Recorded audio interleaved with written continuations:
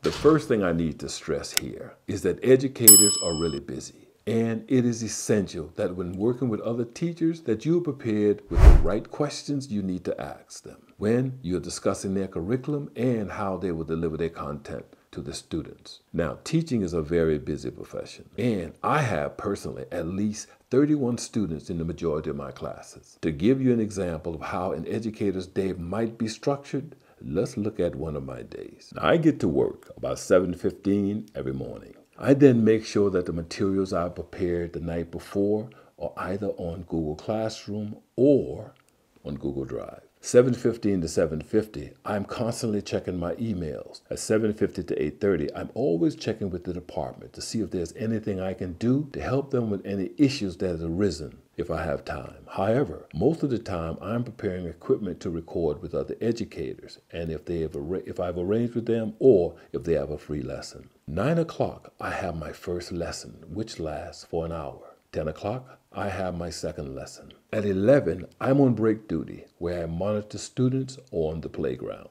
At 11:20, I have my third lesson of the day. 12:20, I then have my fourth lesson of the day. At 1:20, I'm on lunch duty, where I monitor the students on the playground. And then 2 o'clock, I have my fifth lesson of the day. At 3 o'clock, the lessons end, and I prepare for a meeting from 3:15 to 4:30. Some days when I do not have meetings, I arrange to record teachers, and on the days that I don't record, I am editing content that I've recorded. 4:15, 4:45, I travel home. Then about 8:30 to 10 o'clock, I work with developing content on the next day's lesson and edit footage that I've acquired from the shoot that day. Whew. You can see that just from my day, that finding time to work with other educators can be challenging because you not only have to consider their schedule during the course of the day, but you need to make sure that you are doing what's required for you.